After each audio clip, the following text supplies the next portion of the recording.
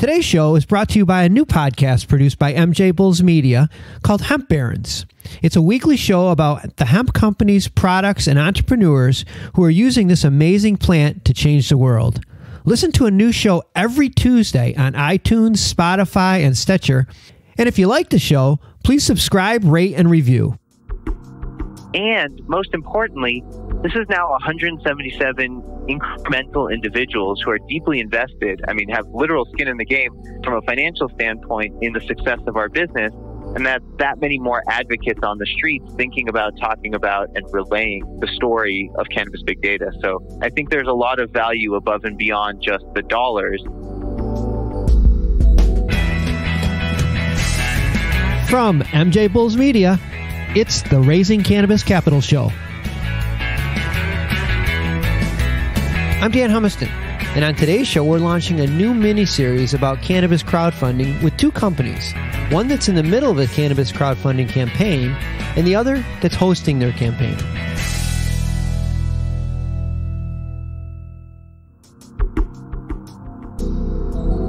Today on Raising Cannabis Capital, we are starting a new series about cannabis crowdfunding. And to kick off the series, we are joined by two former guests, Henry Finkelstein from Cannabis Big Data and Brett Andrews from MicroVentures. Hi, guys. Hi there. Hey, how's it going, Dan?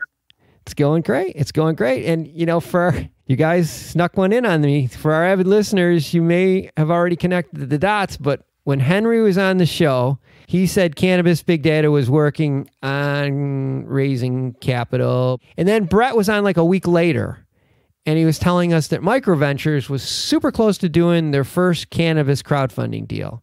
Well, you probably guessed it. MicroVentures' first cannabis crowdfunding company is Cannabis Big Data. Good job, guys, not letting the cat out of the bag. Yeah, thank you. And it's an honor to be the first on the platform. I bet. But all seriously, guys, congratulations. This is, it's not just exciting news for you, it's exciting news for the entire industry, because crowdfunding is by far the number one question that our listeners email us about. I'm going to start with Henry. I want to just jump right into it. Two quick questions. With all the cannabis fundraising options, why did you select crowdfunding? And number two is, why did you decide to work with MicroVentures? Yeah, that's a great question. Thanks for asking, Dan. Crowdfunding is a very interesting choice for venture because it's relatively new. It's only within the last, 5 years that the regulations have allowed. I think it's even 4 years. Brett can correct me if I'm wrong. But it's just recently that the rules have changed to allow for this type of crowdfunding. So it's a relatively new entrant to the market. And from that perspective, it was interesting to us. I have experience in the past working with crowdfunding campaigns, and actually in university wrote my senior thesis on peer-to-peer lending networks that function in ways that are similar to a crowdfunding campaign. So I have a personal affinity to it. And perhaps most importantly, I saw it as another acquisition channel for venture into the business. Having been out there and raised funds in a more traditional venture capital context, this is a different beast, and it has pros and cons, but it's a completely different avenue for generating operating capital. We thought that was a valuable path to pursue. And as it relates to MicroVentures, well, truth be told, MicroVentures actually reached out to us, and I'm so glad they did, because it's been fantastic to work with them. In reviewing lots of different options for crowdfunding campaigns, we saw that MicroVentures had a pretty good track record.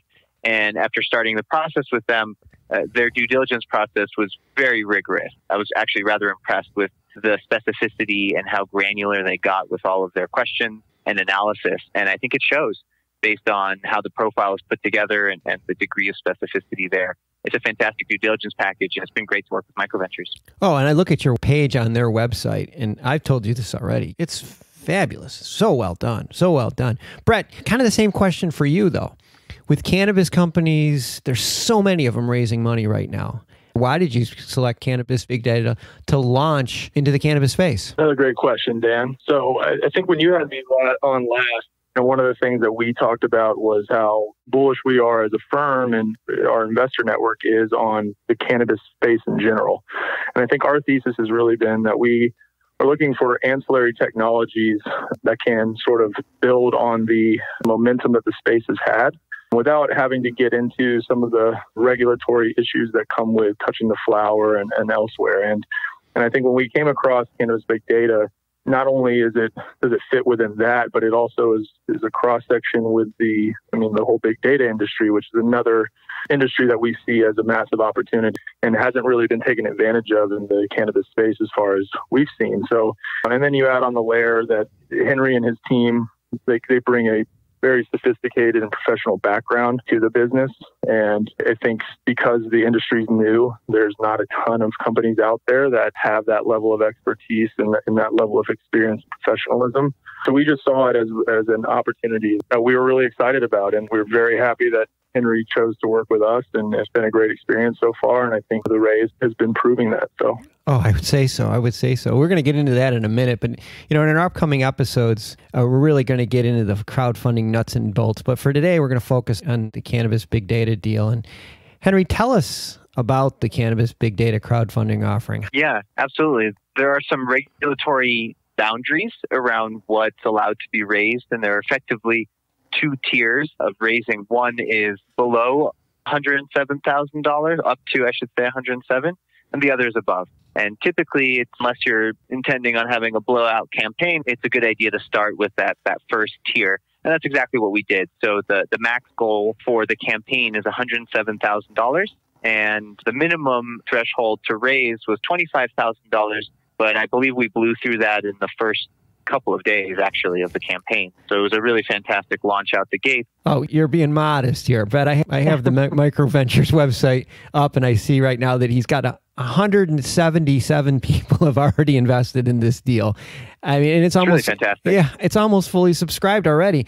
Nothing against Cannabis Big Data, because you have an awesome company, but I'm also sensing that there's a pent-up demand for investment in cannabis. Brett, are you feeling the same thing? Yeah, of course. So you touched on it, and Henry touched on it as well. So really up until the last 4 years, there hasn't been a mechanism for non-accredited investors to invest in private companies, especially ones that are in an early enough stage where there's still a lot of room for them to grow. And I think ever since the Jobs Act passed and the rules finally were issued and Reg CF has opened up, pair that with the growth of the cannabis industry as a whole, and you're certainly seeing investors out there that are wanting to get into this. Cannabis Big Data is a perfect example of it. That demand is there, and we're seeing it, and that's why we're continuing to look for other opportunities as well. But we're very happy with how the raise has gone so far for Cannabis Big Data. Yeah, I think that's a perfect example of an opportunity that investors are looking to get into, and a lot of it has to do with the fact that they're involved in the cannabis space. Henry, do you have something to add to that? Yeah, I'd love to throw something out there, and it touches on something you mentioned earlier, Dan, about the 177 investors. For those of you out there thinking about doing a crowdfunding campaign, a question that I get from other institutional investors, accredited investors writing bigger checks, is why would you go down that road, and would you want that many people on your cap table? It's worth noting that the mechanisms are such that it's not 177 individuals on the cap table. In some ways, it's much closer to an SPV structure. It's one line item on the cap table. And most importantly, this is now 177 incremental individuals who are deeply invested, have literal skin in the game from a financial standpoint in the success of our business. And that many more advocates on the streets thinking about, talking about, and relaying the story of Cannabis Big Data. So I think there's a lot of value above and beyond just the dollars. Is it a venture capital firm? No, it's a very different vehicle and a very different type of interaction. In being different, it has unique pros that other traditional capital simply does not have. Yeah, and I'm going to add to that two things. One is people can make very, very minimal investment. I think $100 is the minimum investment into this project. So some people are, they're just hoping for that grand slam home run, catch Microsoft when they first start, and they're just putting $100 in to see where it goes.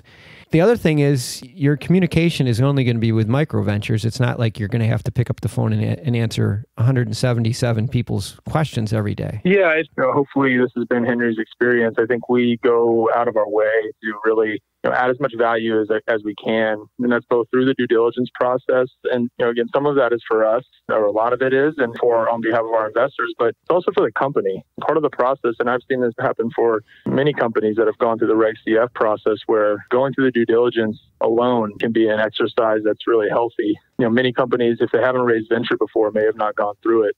So there's that element. But then, yeah, you're right. I think from the administrative side, we bring a lot of resources to the table that can help both with disseminating information and handling tax documents or disbursement of funds. There's a lot of resources that I think we bring to bear with regards to that. And Reg CF is one of them. So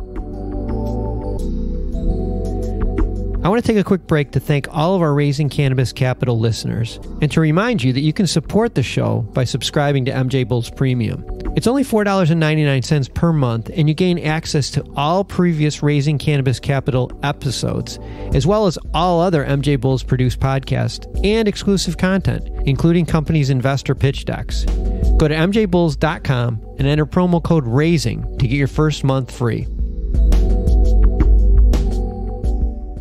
Well, we're going to have right now, I just started to say this, we have all of Henry Finkelstein's and Cannabis Big Data's and Brett's and MicroVentures information on the MJBulls website. Included in that information will be Cannabis Big Data's funding page.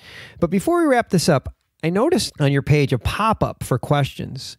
This is kind of related to what we were just talking about. Brett, if one of our listeners tonight has a question for Henry about the deal, can they use the pop-up on the Cannabis Big Data crowdfunder page to ask Henry directly? Yep. So one of the things that came with the rules from the SEC when they finally passed the rules of the Jobs Act and allowing the Regulation CF exemption was that the platforms hosting those deals had to have an outlet for investors to ask questions. So we call it a discussion forum. And there is one at the bottom of the Cannabis Big Data campaign page. And so if you log into MicroVentures and make an account, you can go in there and ask questions. And I haven't checked it in the last couple of days, but I know from the last time I was looking, Henry's been extremely responsive on those. I mean, I think it's rare for investors, specifically in private companies, to be able to have this type of direct contact with the owner of a company. I think it's good for investors, and it's good for the entrepreneur as well. They get an opportunity to address concerns and not have anything left in a gray area. So yes, to answer your question, there is a discussion forum there. All you got to do is sign up for an account. It's free, and you can ask away. That's good. I'm glad I asked that question. Henry didn't mention this earlier, but this deal's closing in like maybe less than a week. So you got to move quickly. Get your account set up on MicroVentures. Get that $100 investment. Like I said, you might be catching Microsoft by the tail in the early days. So Henry, Brett, this is super exciting. Thanks for being on the show again. I have a feeling this will not be your last time on this show. Thanks, guys. I really appreciate it, Dan. Thank you very much, Dan. It's always an honor to be here. Thanks for listening to Raising Cannabis Capital. To learn more about today's guest or to become a guest, visit our website at MJBulls.com. Today's show was produced by MJBulls Media, with original music produced in part by Jamie Humiston. I'm Dan Humiston, and you've been listening to the Raising Cannabis Capital Podcast.